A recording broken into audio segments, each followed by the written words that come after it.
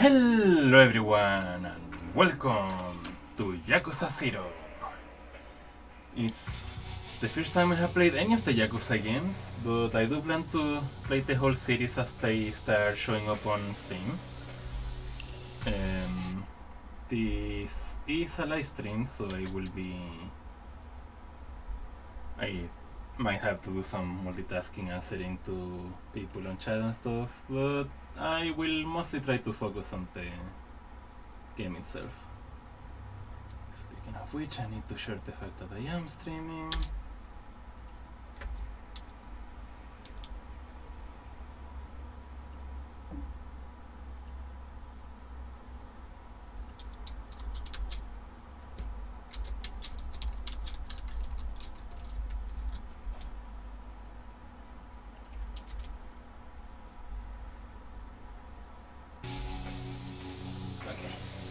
That should be it. I have no idea who Stilovsky is. Huh. Okay. Well, anyway, let's just get started, right? This is new to me, so it's not like I really know what I'm doing anyway.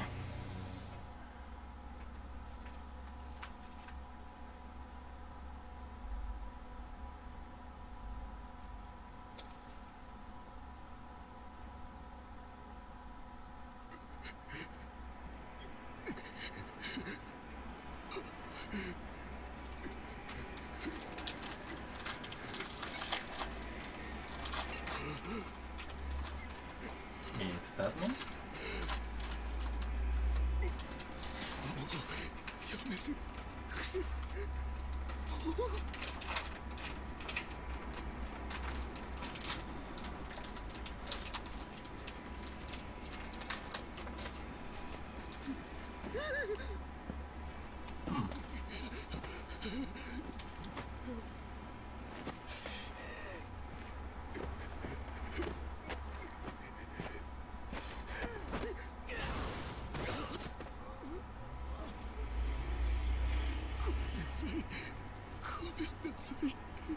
Restart me. Or am I just neither of them?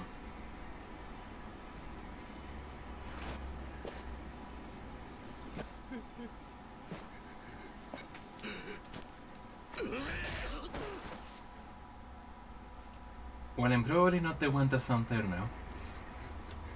I don't think he's gonna live through that cutscene.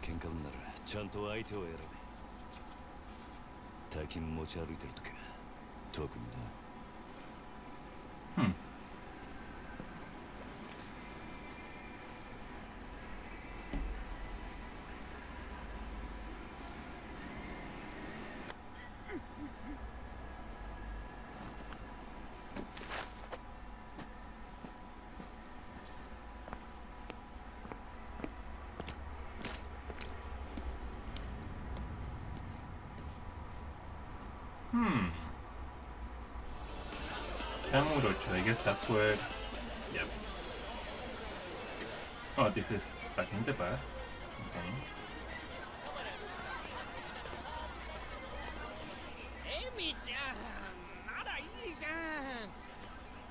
Oh, hello, there's comeback.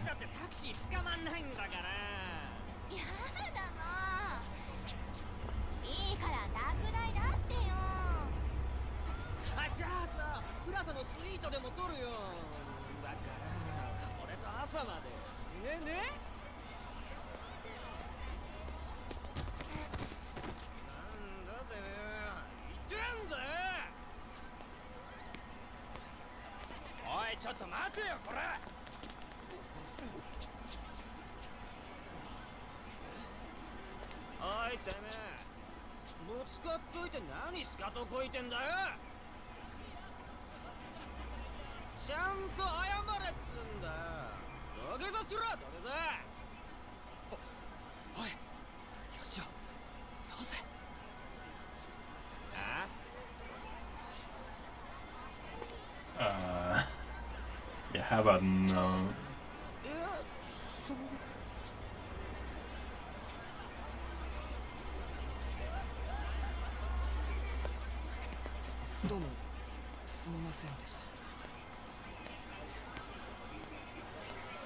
When he can just walk out with blood on his face in broad, well, not daylight, but very much active city.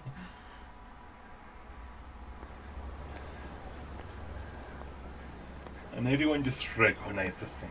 Okay then.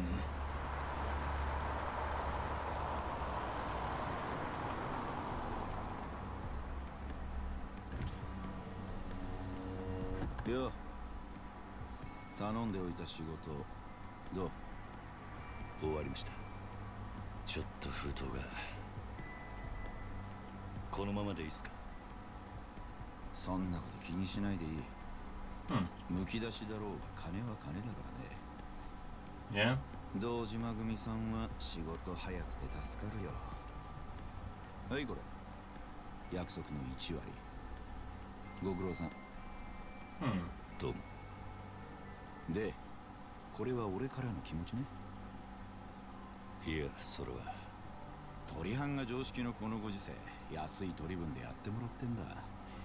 普通なら本職の人にこんな安い額の取り立て頼めないからね。でも同年代のガキどもが万札ちらつかせてタクシー乗る時代に本職の君が金もないんじゃ様になんねえだろ。ま、これは俺との初仕事を終えたご祝儀みたいなもんだ。はっ、とっとき。ありがとうございます。So, I'm a Yakuza and also a dog from a loan shark. 後が面倒でしょうがねえな。30万ポッチ捨てんのは簡単だが、回収しとかねえと商売としてのけじめがつかねえ。なあ。まあ。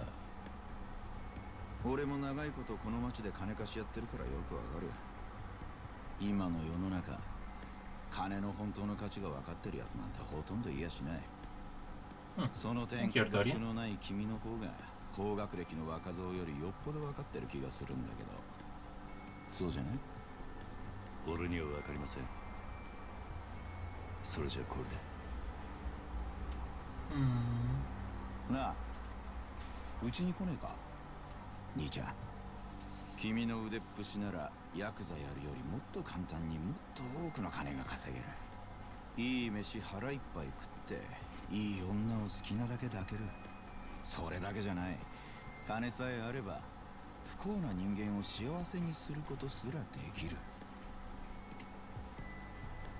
ヤクザは下積みが長え。手っ取り早くのし上がるにはうちに来て稼ぐってのもいい選択だと思うんだが。3年前にその言葉を聞いてればそうしてたかもしれませんけど、一度極道になったもんは時間を巻き戻せない。それが答えか。ヤクザには誰かを幸せにすることなんてできないんすかね。さあな。俺はヤクザになったことねえからわからねえ。まあ、気が変わったらいつでも連絡してくれ。じゃあ。Right then. That's an interesting cutscene style. 金貸しが偉そうに。めんどくせ。Like, it's semi-still images.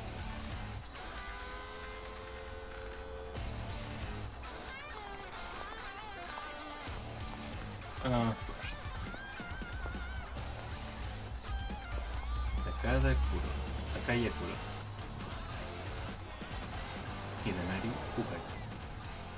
Oh, those are just credits, aren't they? Kazuhiro Nakaya.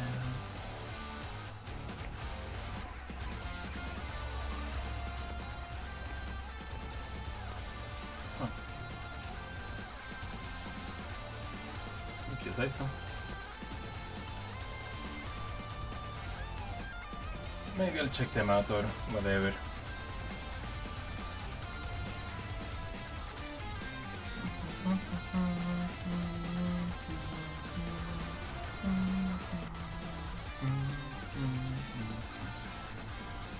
Good music at least.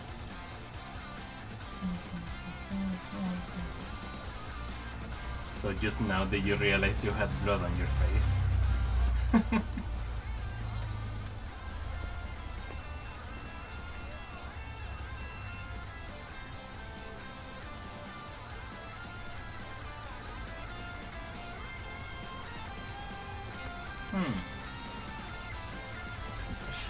Osawa. Yuki Sawashi.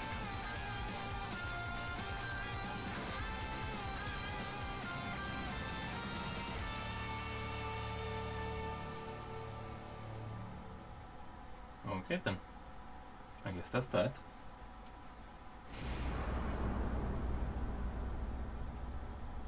Chapter 1. Bound by Oath.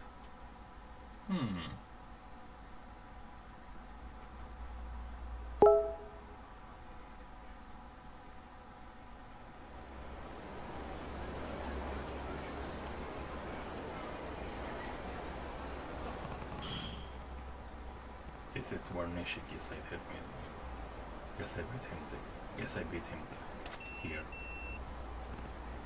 724106, huh? That's good for what you up to. Waiting for your slowest to show up. May as well have a look around and see if I can find it.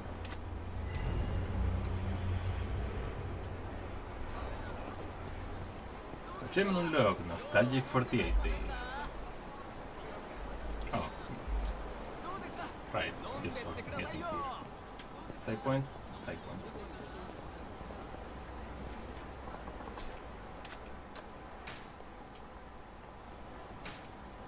Now, how come I can use an item box here? Like, what? Yeah, I can just access storage with a payphone.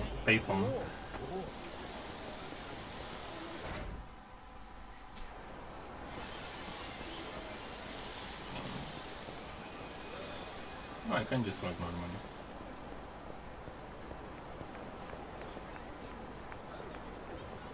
And you. Cool. ほら、早く金貸せって。後で返すっつってんだろうが。え？困ります。勘弁してください。ごちゃごちゃうるせえんだよ。いいからさっさと出せ。誰か助けて。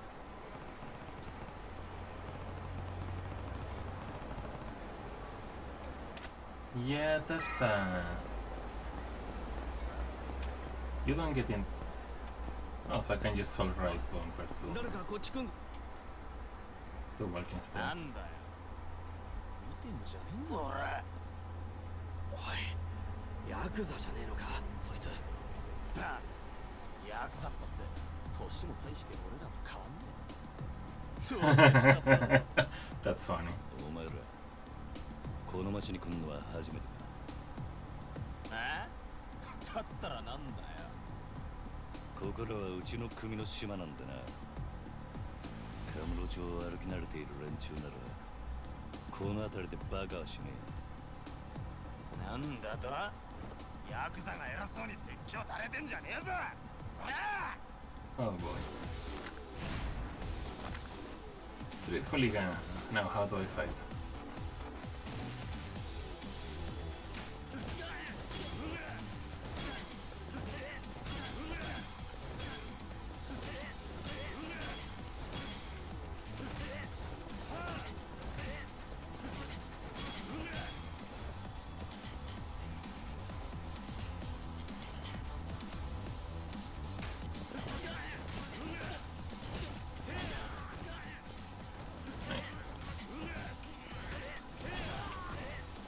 Simple enough. Okay. Here is the health gauge.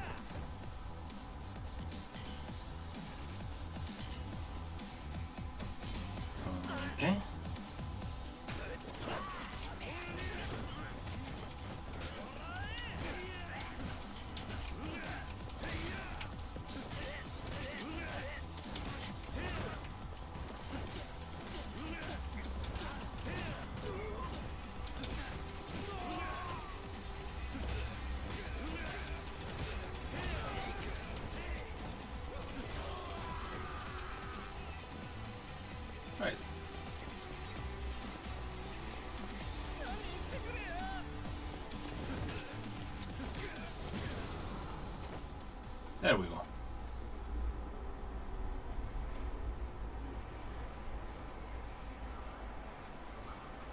Oh,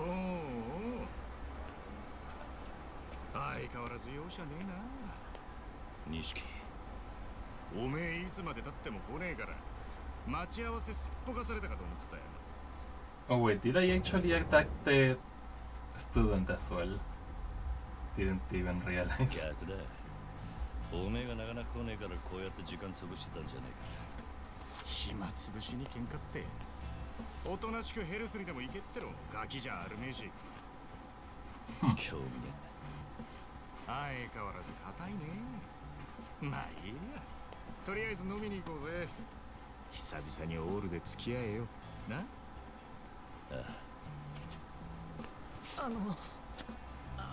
ありがとうございました。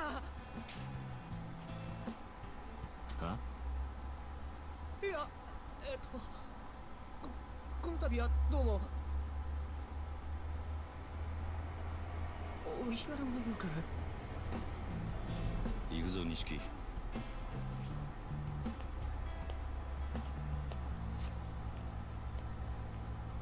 Right. That makes more sense.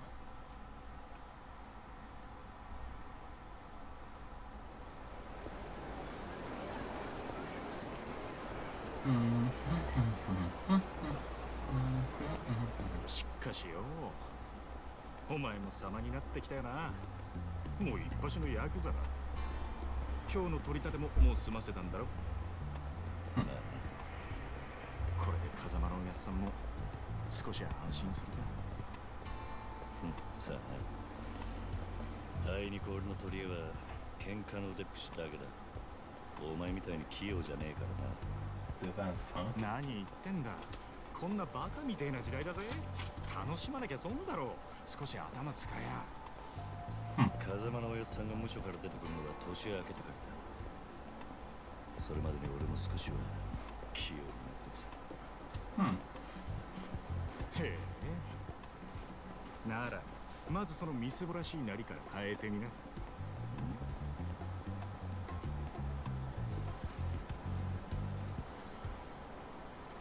お前もたまには50万のスーツでも着てみろよ。そうすりゃ世の中の見え方もちった変わる。俺は服なんかどうでもいい。風間のおやっさんだっていつも地味な服着てんだろ。お前な、あの人は組の若頭、堂島組のナンバー2だぞ。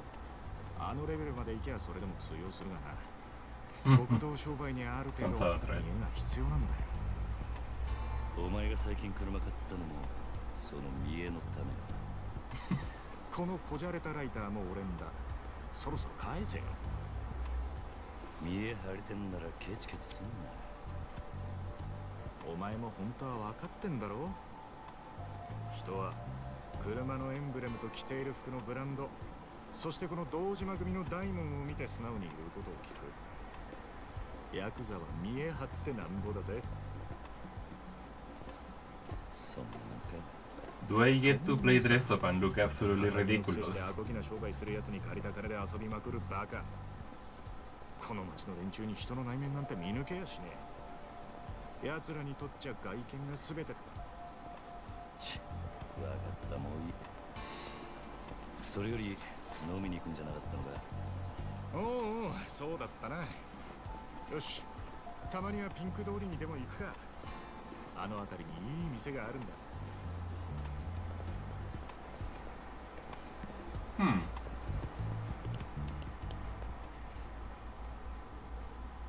さあ行くか。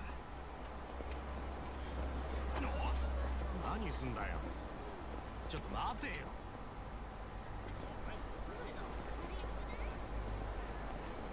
Oh, I can really just hold down right trigger to follow. Okay. 社長さん、一緒にホテル行きましょう。サービスしますよ。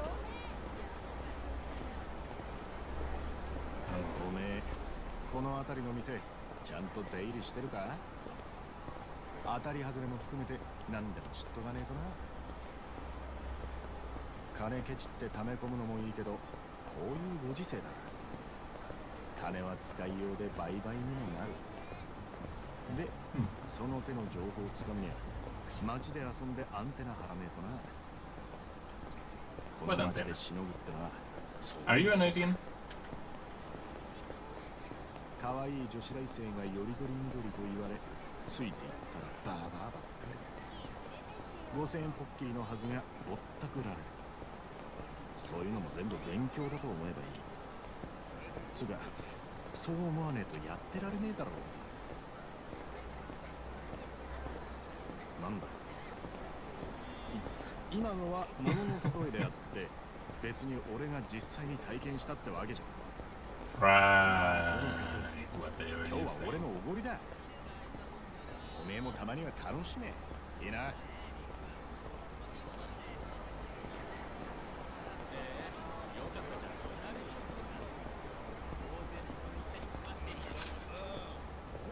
Home.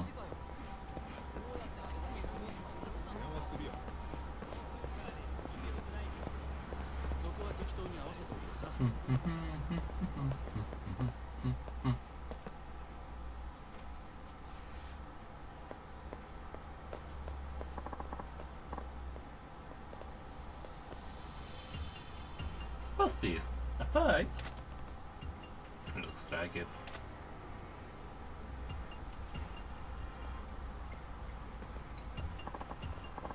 Come on, get in the way. What's our share program? You got a problem? On to some important business. Hey, come on, quit looking this damn. You're not here. What's another man, you snot-nosed little punk? That's not. Whatever you say. Oh, now you've done it. Yeah, come on, Grandpa. They're best shot.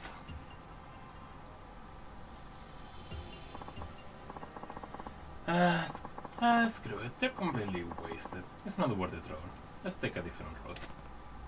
No need. I'll go the faster way to fix this. Oh, yeah. I just need to sober them up a bit. With my fists.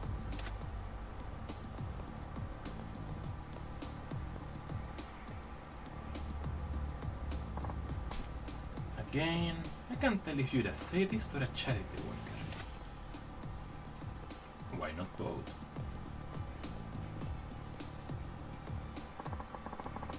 We're sure laughing about this. Stay out of this. Yeah, what about you butts? Just two drunkards. Okay. Where's the hit gouge? The three blue glowing bars on the top left are called the hit gouge. The hit gouge starts at one first fire, and as your attacks hit enemies, the gouge fills up, shifting to the second and third bar. At each level your speed increases, some moves require a certain level of hit, so once you are used to fighting, keep your eye on your hit. Simple enough. Once the hit gauge shifts to the second or third bar, Kiryu's body begins to grow with a glow. This is called hit mode, and it signals that you can use special hit actions. They use some hit actions while sobering on the drunkard.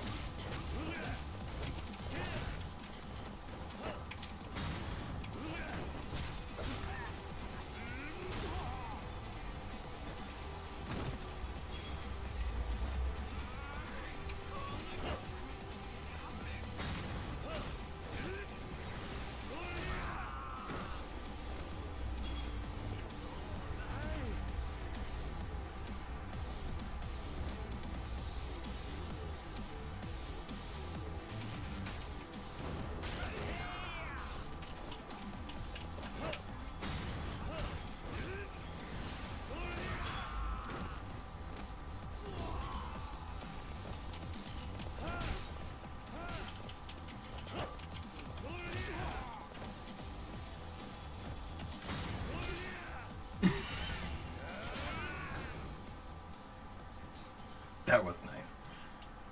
Just here, have a trash can. Get where you belong.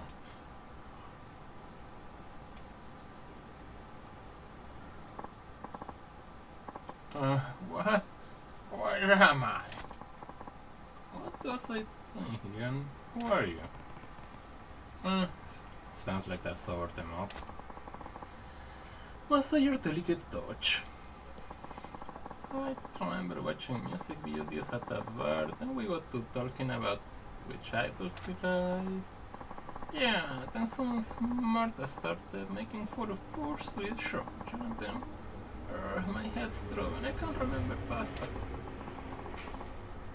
I think you two have had enough for today. Go home. Yeah, ow. Whoa, you okay, mister? Here, I will lead you to the train. Take it slow. Oh, thanks. You're awful considerate for a kid your age.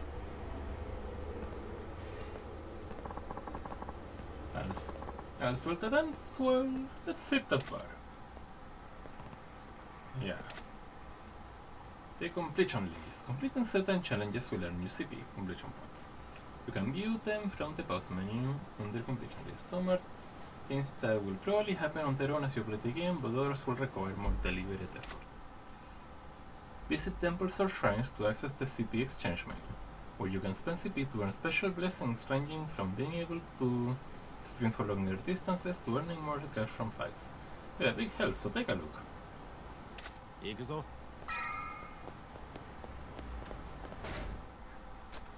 I don't think it works like that either. So, what adventure, talk to people, dine... Oh, so that was it.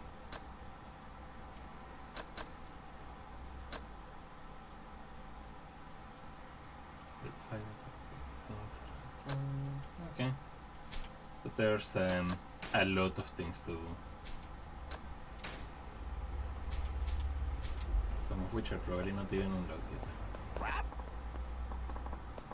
What a waste! What a shame, I say!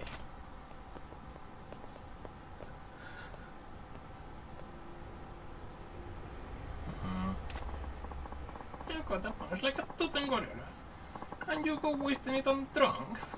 What do you think that talent was meant for? All that raw fighting prowess? Look, I just had a couple of guys work off summer ago. That's all. Yes, that's the point. That's the problem. You want to talk alcohol, you're like taking one swig from a vintage bottle and tossing the rest. And from the look of you, you're Japanese mafia, yeah? Something like that. Yes, seems like you're pretty confident in a fight. A real dynamite boy. You're calling me bold. Don't get ruffled now, kid. Compared to me, you're practically a toddler. Hey, Kiryu, what's the holdup, man? It's nothing. You're right there. Nonsense wasting time on this talk. You should just go. Too much boss is bad for you, Grams. Hey now. Hold up. Wait, I got one piece of advice for you. And I've got a friend waiting for me. If you've got something to say, make it quick. Oh, that's for a night with your main dog. And the voice you used to really wreck it, back when I was your age. But if you spend all your money playing around, you'll never get stronger. You've gotta invest in yourself. What, like a gym membership? Nah. That's no better than spending it on booze. I'm talking about investing in yourself. Literally. What's that even mean? Like you asked, my boy. Here's a special lecture, just for you. Upgrade is now available. So I can literally pay money to get stronger.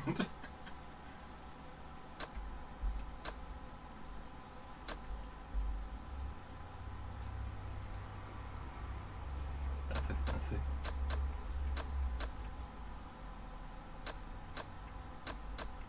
Well, everything's expensive, I guess. Your hit gauge will slowly rise over time when you are wounded. However, it will only fill up at the second bar. Okay.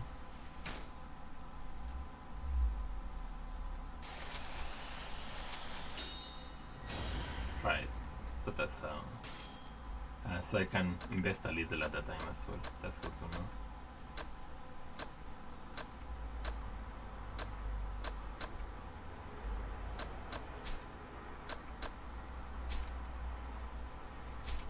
still a bit weird, but actually, oh, so there's more. What are the pink ones though? Huh, oh well, whatever.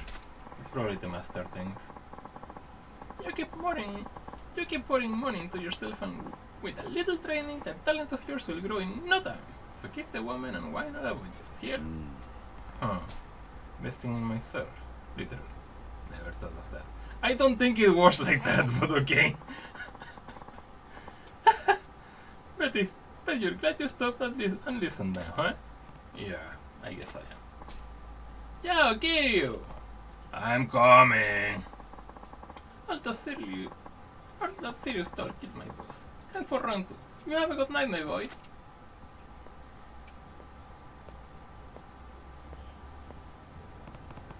What a weirdo.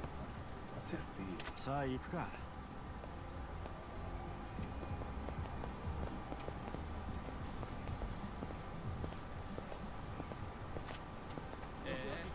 Yeah, if only we could just pay money and immediately make us stronger, huh? Not like I have the money to do so either, but oh well.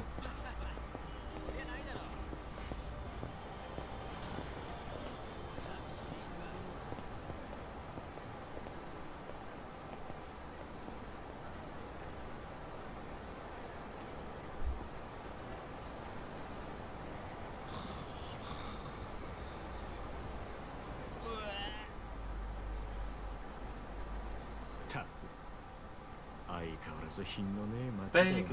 Alright, he's actually talking. だから人が集まってくるんじゃねえのか。最近の景気で金持った欲の塊みてえな連中がな。そいつらが酒やら女やら欲しがって集まる場所なんだ。この彼女って間違い。なんだ。不器用なりに一応分かってんじゃねえか。見直したか。錦山くん。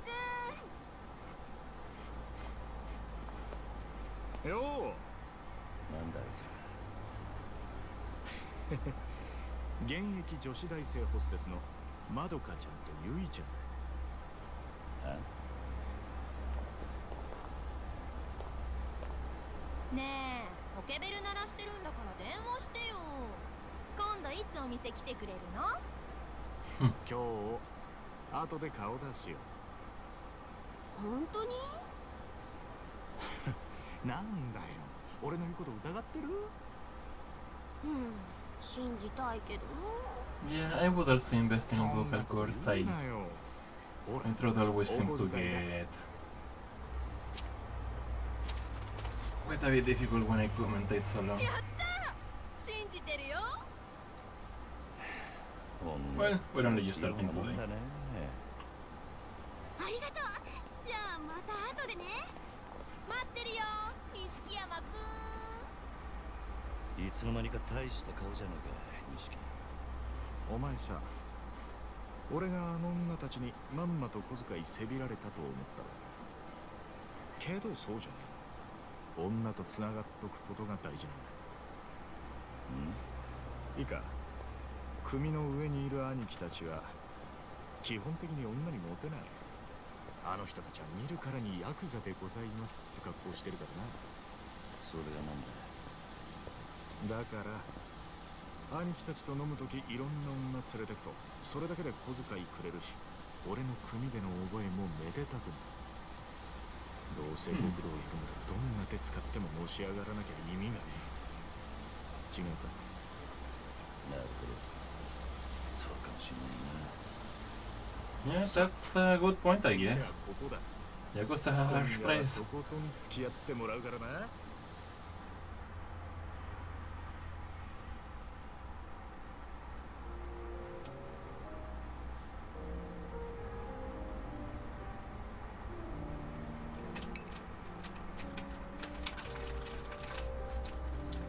お前、この店にはよく来んのか？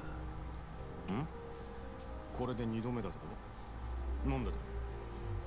ボトルキープなんかしてるからよ。常連なのかと思ってな。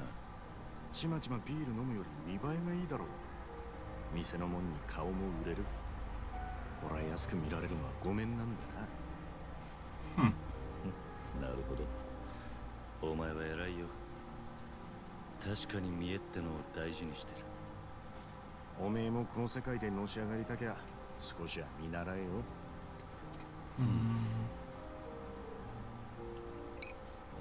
How long will I stream? A few hours probably. I'm not entirely sure how long, but it seems like a fun game, so I'll probably be a while. おやっさんの背中を追いかけてこの世界に入った。孤児だった俺ら拾ってくれたあの人のため。てめえの体張るくらいしか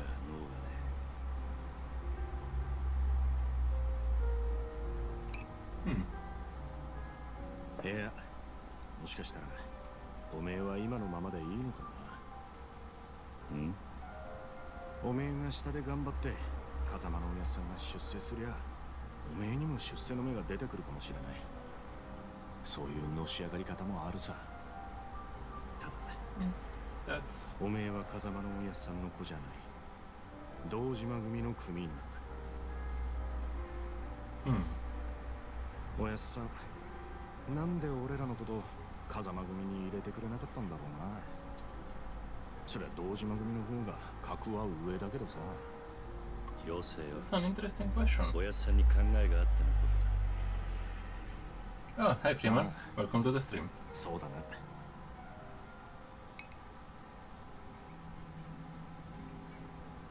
よし、真面目な話はもうやめだ。カラオケでもしてパーッと騒ごうぜ。なあ。Oh, karaoke, huh? わかった。今日はとことん付き合うぜ。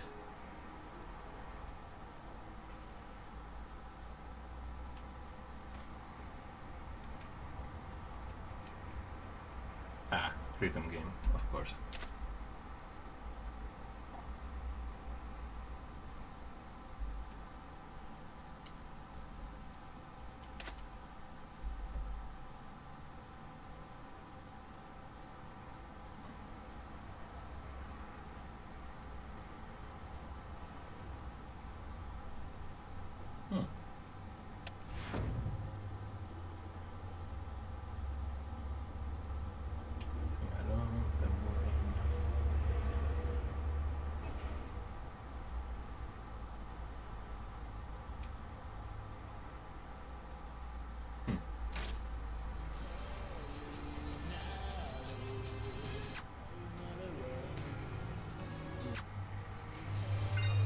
Why not?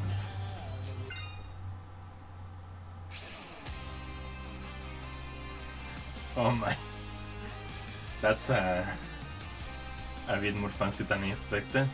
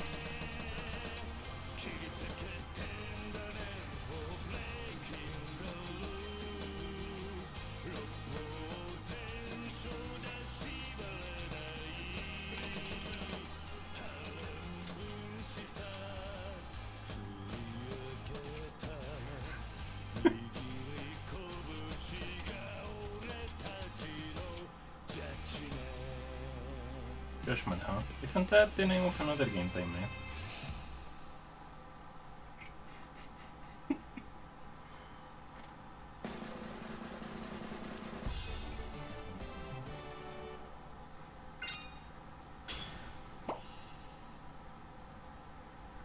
Okay then.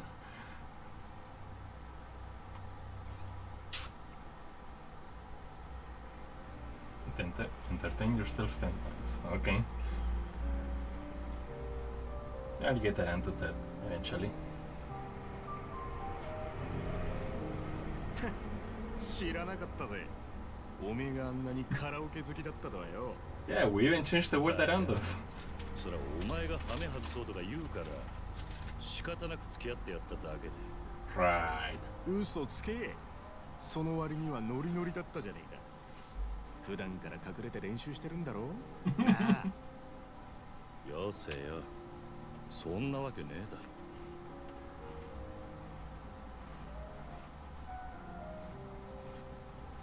それにしても思いっきり歌ったら腹減ったな。締めにラーメンでも言っとくか。まだ食うつもりか？俺はそんなに腹減ってねえよ。まあいいじゃねえか。付き合えよ。天国圏でどうだ？しょうがねえな。Oh, right.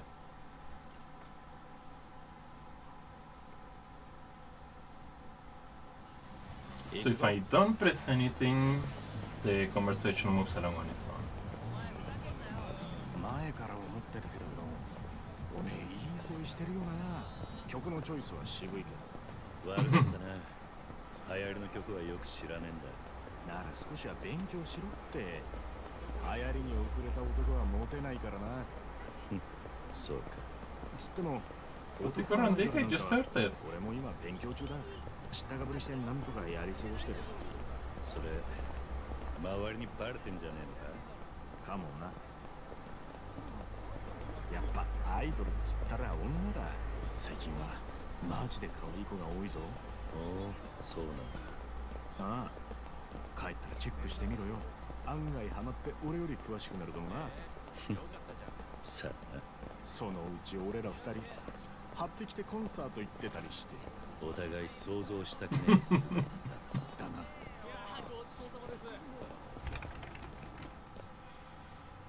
Yeah.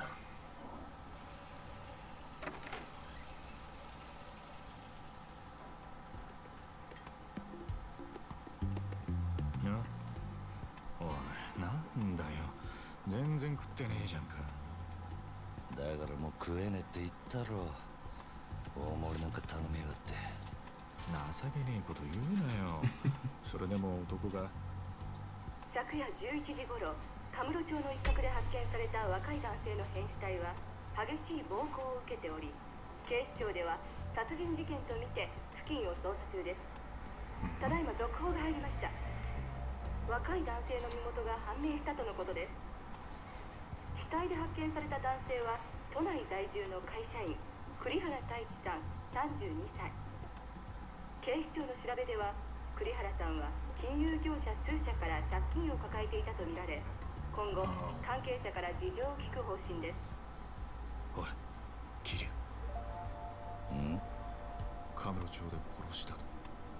よくある話だろうが。お前、夕べの取り立て、相手のこと結構痛めつけたって言ってたよな。こちらが栗原さんの死体が発見された現場です。ここって俺が取り立てした場所だ。おいおい、お前マジか。いや、死ぬまで殴ったわけじゃねえはずだ。この場所はカムロ町で人がごった返すネオン街からわずかに裏道を入った先にあります。ビルとビルに囲まれて人目につきにくい、かなりいびつな空間という印象を受けますが、栗原さんの死体はこのわずかに残る更地に倒れていたとのことです。こいつ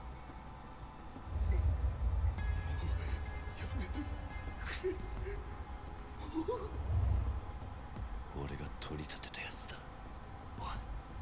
お前本当に間違いねえのか？は？何やってんだよ。取り立てで相手殺しちまうなんてよ。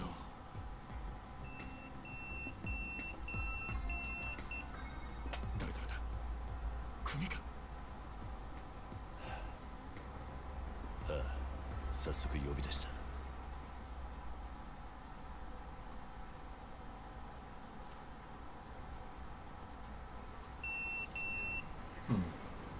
務所に電話してくれ。やっぱり今のニュースの件で呼び出されてんだよな、お前。Probably. まずいことになったな。いや、お前ももちろんやべえけど、これで風間のおやっさんの立場も危うくなる。何？この不始末につけ込まれちまうってことだ。どういう意味だ？お前や俺がおやっさんに拾われたってことは堂島組の人間なら誰でも知ってる。だからよ、俺らの不始末はおやっさんの責任にもなっちまう。だが俺がやっちまったことだ。おやっさんは関係ねえ。そうはいかねえよ。殺しとなるとことがでかい。多分おやっさんの後釜に座ろうって連中は間違いなくそこをついてくる。堂島組若頭補佐の3人とかな。くそ。そもそも半年前、おやっさんがサツにパクられたのもその3人の誰かに売られたって噂だ。なんだそれは。おやっさんの仕切ってた賭場、周到に場所変えてたのにいきなり摘発食らったろ。ありゃ組の事情に詳しい者がサツにチクったとしか思えねえ。でそれが誰かって言や、3人の若頭補佐の1人、クゼの兄貴だったって噂だ。クゼの兄貴がおやっさんをサツに売ったってことか。もちろん証拠があるわけじゃない。でもその件でおやっさんが無所に行ってからクゼはえらい勢いついてる。火のないとこになんとやらだ。何しろ今は組に連絡するしかねえだろ。そっか、そうだな。分かった。俺はとりあえず知恵貸してくれる人を探してみる。Yeah, this is rough.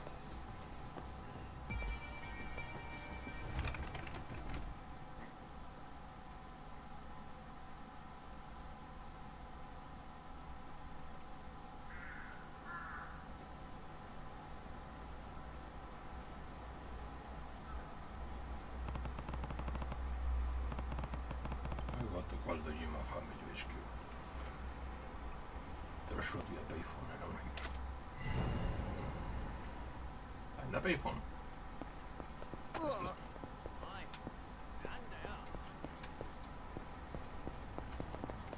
Found a payphone.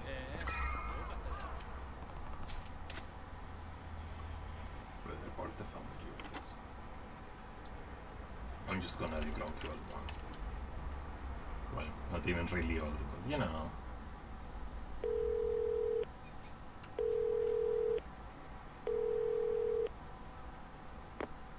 桐生だ。そっちで誰か俺のポケベル鳴らしたか？あ、はい。クゼの兄貴に言われまして。桐生さん、すぐ事務所までお越し願いやす。実は若頭補佐のお三方が桐生さんをお待ちで。そうか、わかった。That's totally not worrying at all or anything.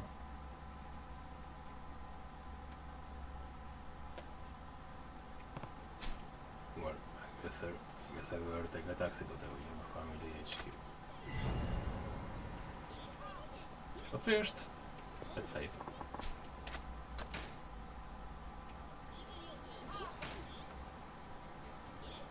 Right.